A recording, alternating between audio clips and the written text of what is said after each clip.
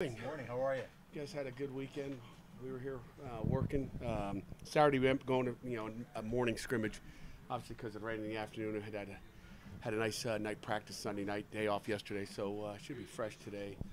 Got a good scrimmage in on Saturdays. Happy with where we are. Saw some really good things. Saw some things obviously we need to clean up as always. But we got 125 offense, defensive plays and another 30 special teams plays in. So you're talking about 155 total plays, which I was happy with that, number one. We got our reps in. We got what we needed. Got a good 2 minute at the end. But I would say just the explosiveness of our offense in the passing game was there, in a big way. So we've got to, shore things up defensively. Again, they've gotten really good at throwing the deep ball. Phil, Christian, and Nate all had big plays in the scrimmage as far as just big passes, whatever they were, which I won't get into. But got to make plays on defense, and defensively stop the run. And that's kind of what we do. So we know what we are, we know who we are, and I was happy overall with where we are coming out of that scrimmage. Pat, how do you grade the progress that Phil has made to adapt to your offense? You know what? It's hard for me to grade it. I mean, I think that's a great question for Cignetti. Just from listening to Coach Cignetti, he's kind of, just way ahead of where he was, when he was with them last. So he's just. I know Coach Cignetti's impressed. It's hard for me to compare. I can't say where he was, except, he kicked our butt in 2020 up there after we had a ball bounce off the upright. If anybody recalls that. I was there. Makes me still sick, Jerry. I don't remember any other play except that one. But can't sleep at night. So it's hard for me to answer that where he is now. Hey, Coach Cignetti, what is the difference between where he is now and where he was when you last took him? I think that's a great question. Are you still going through the learning curve with the safeties, these young guys?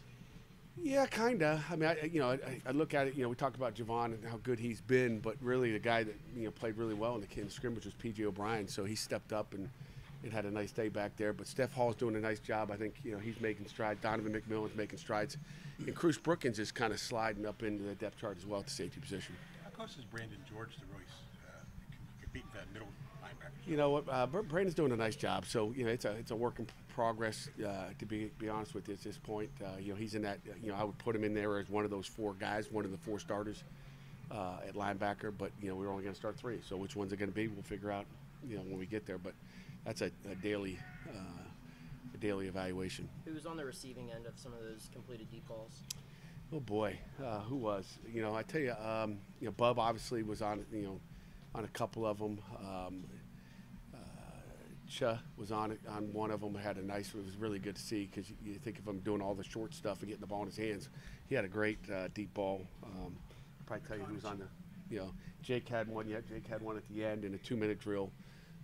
Whether the quarterback was sacked or not, everybody will have discussion on that. There was a fourth down earlier where quarterback scrambled, and did he get a first down or not? The head coach said it was a first down, so it was a first down. One of those deals, so maybe not gone through, but there's all kinds of discussions there. But it was a good day. Are you getting? What have you seen from Bob as far as the consistency, the down-to-down consistency? I'll tell you right now. We talk, just receiver play. He's been very consistent. And, I'm going to go add into it special teams. I mean, that guy's been a gunner on our punt team. And right now, watching him run down on the punt team, I'm like, holy cow. Like, he's going to make himself some money if he can run down as a gunner. And he can consistently do that in a game on a punt team because he's special right now. I just love his work ethic and everything he does. He's just unbelievable kid. After Bub and Kanate, are there any receivers that are kind of setting themselves apart from the group? Yeah, another deep ball. Day Reynolds had one as well. Dejon Reynolds, he had one as well. Going back to the deep ball question, so he's done a nice job. But some of those young guys, man, those guys better watch out. Kenny Johnson had one. Kenny Johnson always has one. I forgot about him, but he always has one. Kenny is separating himself. Zion is separating himself a little bit, from some of the other guys at this point, in my opinion. And Jake's done a really good, solid job.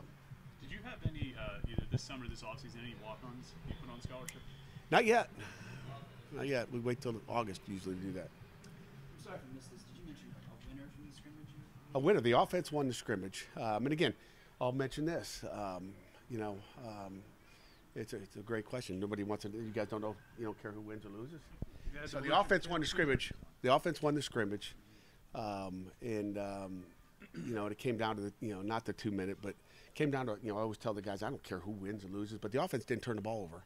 You know, the threes had one quarterback center exchange. You know, we don't even count points with the threes. I don't know if you knew that, but just really ones and twos.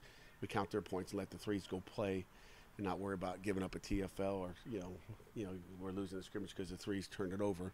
But the ones had one turnover the entire scrimmage. And when you play, I mean, over 100 plays with the ones and twos, and you have one turnover, it might as well have been a punt, and it was MJ Devonshire with one heck of an interception.